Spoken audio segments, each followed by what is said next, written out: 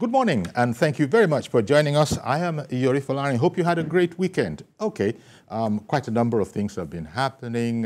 You know, the president is away. We've just been watching him on local television here in Germany, and even in our sub-region, in our region here in West Africa, serious election, serious political activity. Liberia, you know, had its second round of elections, you know, and we now have in Liberia a president-elect in the person of the former vice president to Madam Sirleaf Johnson, Joseph Boakai, 78, who is now the president-elect. Now, the interesting thing about this, and we'll come to that as soon as I've introduced my guest.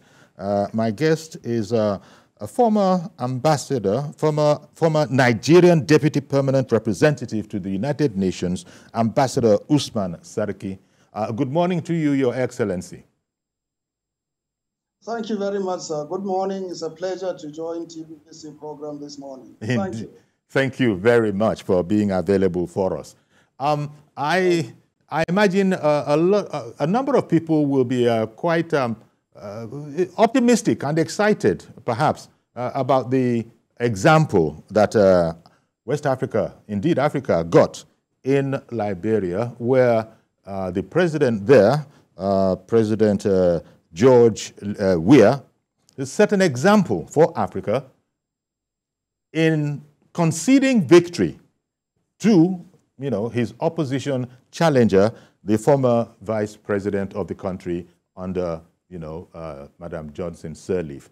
And the interesting thing about this is that it was such a narrow margin of victory. We are told that 50.9%, that is what the president-elect won by, to the incumbent president's 49.1%.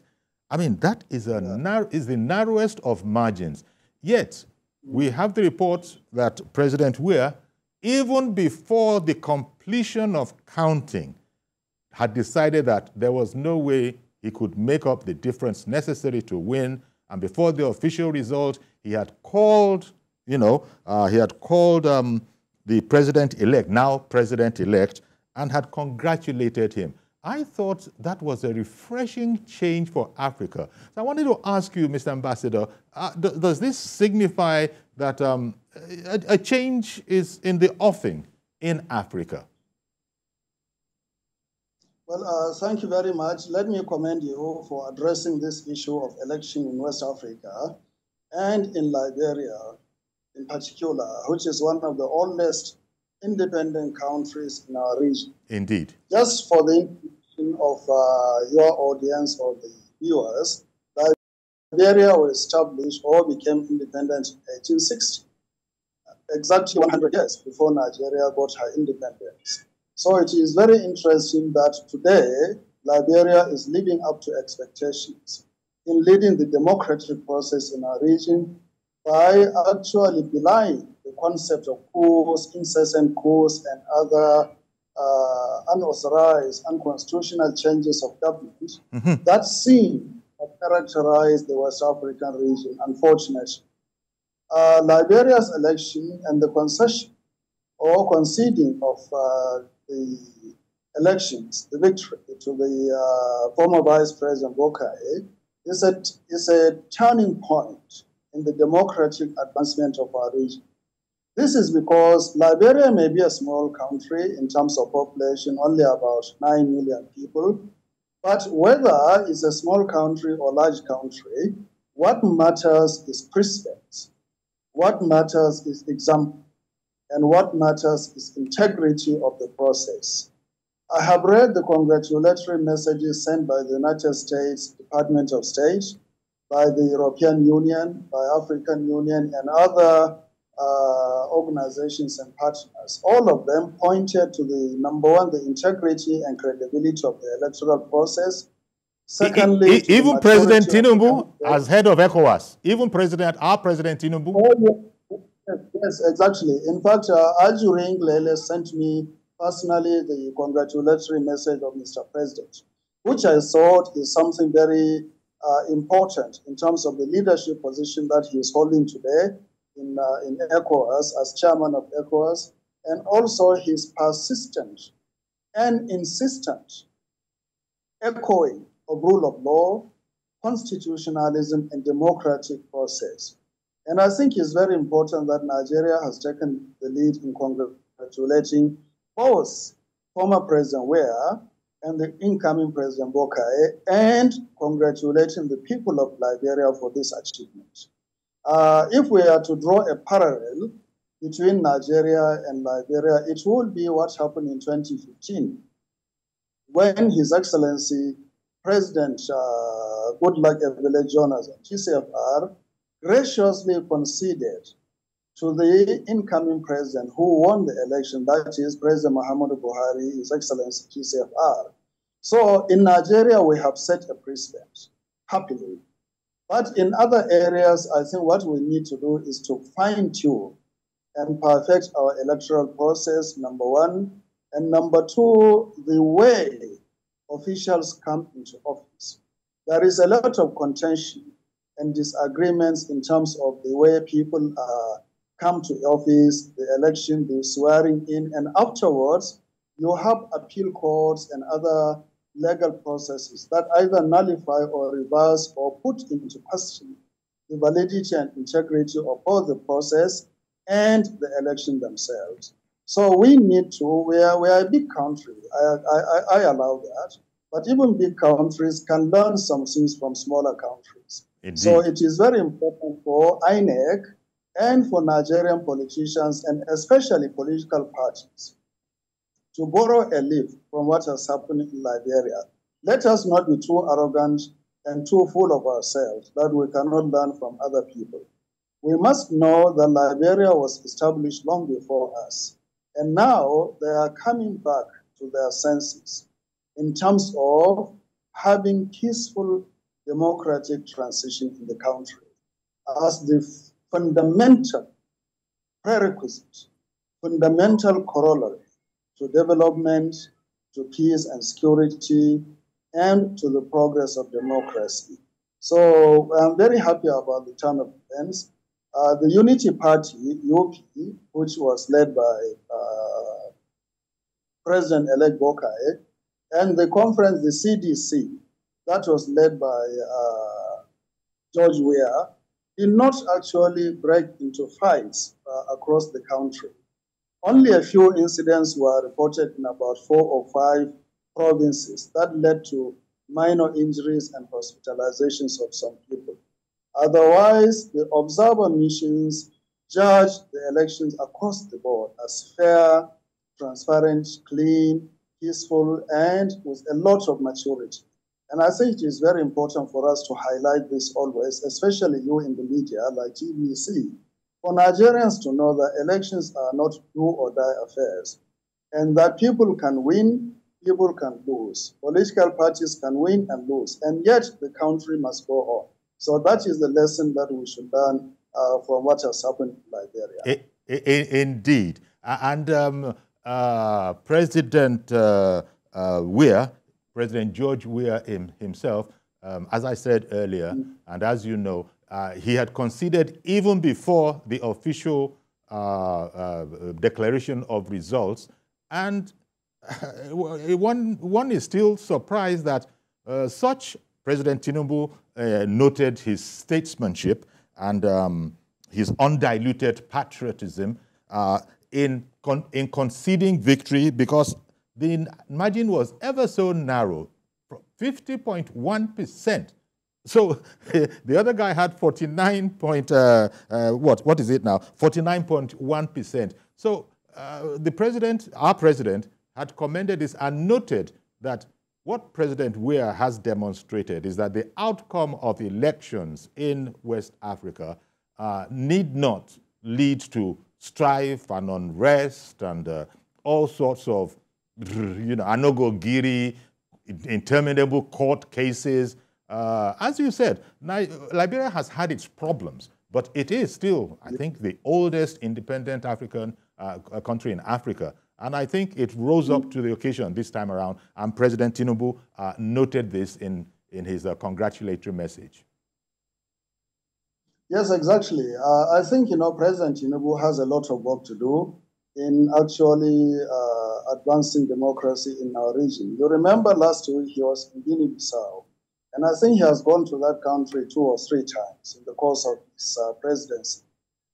Guinea-Bissau is a fragile country in terms of the strength of its democracy, with a restive military and very active opposition. So his concern with Guinea-Bissau should actually be translated to other countries in West Africa, so that Nigeria's presence can balance the situation in those countries and indicate to them that we have their welfare at heart and mind, and we will do everything possible in order to defend their democracy and advance the interests of their people. Now, in Liberia, His Excellency President Tinubu has also taken the lead in congratulating the government and the country and the people. Now, George Weah, you have referred to this very slim margin of the victory by Boakai. George, you remember it was the first round of elections was held on October 10th. That's right. And according to the Liberian electoral law, is that you have recourse to a second runoff election in the presidential election only. But in the parliamentary election, which also took place at the same time with the presidential election, about half of the Senate was re-elected. So it was first past the post as far as the Senate was concerned. But in the presidency, because there was no clear victory in the first round of October 10, they have to now hold the second round on November 14. And that was what happened. So President Weah read the sign. He did not have a clear majority in the first round as an incumbent president. And in the second round also, no matter how slim the margin was, he could not make the required 50% or more. And sagaciously, and I believe was in conclave with advisors, they came to the understanding that their time was up, the game was up, that he should give up. And very manly, courageously, and in a sportsmanlike fashion, he came out even before the final collation and announcement of the results to congratulate Vice President-elect Boakai and conceded defeat. And I think that is the essence of democracy. It is. What we need to learn in Nigeria is for our political parties, first and foremost, to follow their own rules, their own constitutions, to abide by those, and then to follow the electoral law in Nigeria. If that is done, divisive utterances, the recourse to courts regularly, sometimes even with very on flimsy excuses and grounds, can be avoided. Here, I have to point out that a lot of unnecessary dust was raised around the victory of President Bola Tinubu, which should not have actually been so if we are better organized in terms of our elections and electoral processes. I do hope all of us, both the ruling party, the opposition parties, and the general populace in Nigeria will learn something from that. That is, not to take democracy as something solid and unbreakable. Democracy can be broken, democracy can be brought to its knees by discontent, by disgruntlement, by argumentative dispositions, and by disagreeing with the laws of the land. We have reached a point in Nigeria today, people are even questioning the integrity of our courts. Yes. This is a highly inflammable and dangerous situation. Just yesterday, or this morning, I was reading on social media somebody accusing the court of undermining or challenging the decision of the court in regards to the Plateau State governorship election. Can't Nigerians give the court the benefit of the doubt and assume that whoever sits on the judgment chair must have a modicum of integrity to be able to pass a judgment that is based on the evidence before him or her. Can't we do that? Can't people agree that every Nigerian who presents himself for election must have the fundamental right to do so, and also must feel beholden to his country before presenting himself or herself for election? I think we have to draw a line to form the baseline of the type of disposition we will bring into politics in Nigeria. Liberia has taught us that you can win and at the same time you can lose without breaking your country apart. Indeed. Without undermining the rule of law, without disturbing the peace, and without actually going out to create confusion in the land. What President George Weah did was actually something that is akin to what President Jonathan did. And both of them will be held in high esteem by their citizens and by Africans and the rest of the international community as time goes on. Indeed. And the president of ECOWAS, you know, there have been so much, from his point of view, and indeed from all Africans' points of view, unfortunate news of the coups, the change of governments by non-democratic means. And so this must be a real beacon of hope. So much so that when President Tinubu was congratulating Liberians, especially when he was congratulating both the incumbent president, President George Weah, and the president-elect, President-elect Joseph Boakai, he also congratulated the people of Liberia and thanked them. He thanked them in his message that was that the president sent. I thank the people of Liberia for peacefully exercising their rights and implore them to remain steadfast in the pursuit of democracy. Now, where this resonates is the fact that in 2017, the incumbent president, George Weah, he actually won by 62% of the vote. Yeah. 62%. And now the people of Liberia have now said that, okay, well, there's so many circumstances. There were allegations of corruption in government, the promise that they had expected, they didn't see, and all of that. But the people now said, fine, from that 62% with which you won, well, this time, we're not giving you more than 49.1%, and the country was not torn apart. So it was in that sense, I imagine, that the president was congratulating all of Liberia, the people who had, it was the people who actually gave this mandate by their votes. And President Weah had actually gone on air and had enjoined all of his supporters to follow his example and support the winner. I mean, it was almost as if, are we still in Africa? Are we still in Africa where people want to badmouth us? Now this has happened. Yes, I think, for a change, pleasantly, I must say, we have this positive report now. Apart from the very dismal spectacle we have seen in Niger Republic, in Burkina Faso, in Guinea, and in Mali, where military juntas have taken over forcefully. Yes. And before them, I must say, where elected presidents wanted to subvert the constitution by introducing tenure elongation that destabilized the system. So on both issues, President Tinubu has spoken against both tenure elongation by supposedly elected presidents who change the constitution to continue, and also military coups by people entrusted to defend the president and the country and the constitution. So it's no surprise that His Excellency President Tinubu has appealed to the sense of patriotism of people, particularly congratulating Liberian people. Democracy is essentially about the people. Indeed. One moment, I beg your pardon, Your Excellency, I beg your pardon for interrupting you, but let me bring on Mohammed in Abuja who wants to join the program. Good morning to you, Mr. Mohammed. Good morning, Uncle Yori. Good morning. Good morning.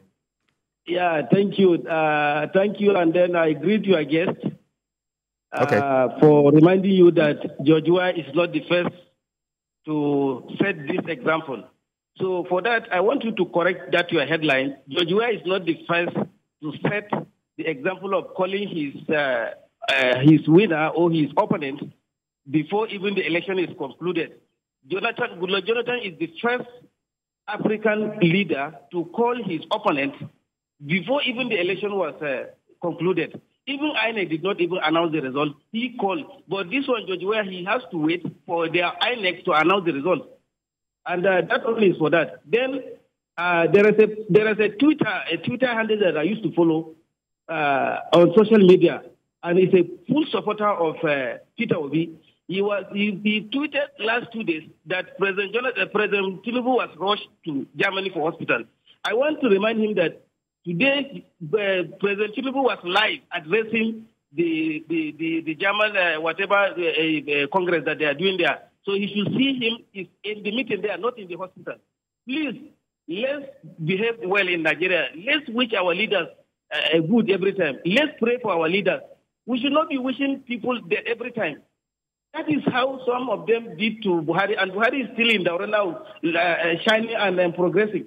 Please, let's be positive in our country every time. We should not be always wishing our leaders bad. Please, that is my advice. Thank you, and have a nice deliberation. Well, okay. Thank you very much, Mr. Mohammed. I think the point you were making is that we should not be selling ourselves short. After all, we shouldn't forget the President Goodluck Ebele Jonathan example as well. But you see, what our caption is simply saying is that, George Weah sets example for Africa, and I don't think you can deny that is indeed what has happened. But thank you very much, nevertheless. I hear what you are saying. So, Ambassador, well, you heard his interjection that we ourselves, there are times we have set an example. And yeah, I guess you can't wish away President Goodluck Jonathan's example. But in the current climate that you have just been talking about, political climate in Africa, that it didn't go awry. I think that is what we are commending. We're commending the people, we're commending the people of Liberia whose mandate was allowed to stand. They changed their mandate. In 2017, they said that George Weah should go to State House with 62% of the vote. And then now, in this one over the weekend now, they said by 49%, they say we're not too happy and that we now want to try the man that we didn't use the last time around. And yes. So yes, go on, please. Yes, so letting the vote speak, and that was probably why President Tinubu congratulated the people of Liberia as well for the peaceful way in which they, conducted the election. Yes, President Tinubu, as a Democrat, he knows and he realizes that democracy is all about the people, the choice of the people, the decision of the people, the mandate of the people. And if you remember, his electoral mantra was, "On your mandate, I stand." I think, if I'm not mistaken, that was his the campaign slogan of President Tinubu. And the mandate he was referring to is that of the people. And he respects that opinion of the people. And that's why throughout his discussions, his comments, he always appeals to the people for their better sense of judgment. And in the case of Liberia, his address to the people of Liberia, I believe, if I may respectfully recommend, that as chairman of ECOWAS, he should also attend the inauguration of President Boakai and send the same message to the people of Liberia, congratulating them on their patriotism, on their enthusiasm to uphold democracy, and for the peaceful way the transition had taken place. I think that would give a lot of confidence to the people of Liberia and reinforce the strength of the democracy in this country if they see our Nigeria appearing on the same podium with their president-elect being sworn in and delivering a goodwill message for Nigerians. But that will depend on the invitation that he may receive from the government of Nigeria. That said, I think it's very important that, as the speaker Mohammed said, Nigeria should not be deprecating and undervaluing the their leaders. It has become almost a vogue in Nigeria today, at every instance, to condemn our leaders, to criticize our leaders blindly, to even insult and abuse them. This is not correct and this is not right. They cannot get the change that they desire for if they are not cooperative and if they are not actually wishing and praying well for themselves and for their countries. All right. Whoever becomes a leader does not become a leader by his own strengths, by his own machinations, by his own wiles and guides, but first and foremost by the choice and grace of God the Almighty. Indeed. It is God who makes leaders. It is God who appoints people and gives people the chance to serve. And if people serve, then they are doing God's bidding to serve well, to hold what is called amana or trust. And if they don't serve, they will be answerable to God because God gave them that trust to hold on his behalf to lead the people to safety and prosperity. So, and the same vein, people should realize that abusing and criticizing their leaders always will actually lead to a condition whereby what they are wishing on the leader will now fall on them. Indeed, become a self-fulfilling prophecy. We have to be metaphysical in some of these issues as Africans and people who believe in God and our faith. Indeed. So let us rally around, whether it's a local government chairman, whether it's a state governor, whether it's a member of House of Assembly or House of Rep or Senate, whether indeed is the president. Whoever sits in that chair bears a lot of responsibility. And we have to realize that responsibility is carried by him or her on our behalf. Let us be supportive of them, encourage them, and not to really discourage them through incessant complaints, attacks, criticism, vilifications, and abuses. Okay. That will not take. All right, Mr. Ambassador.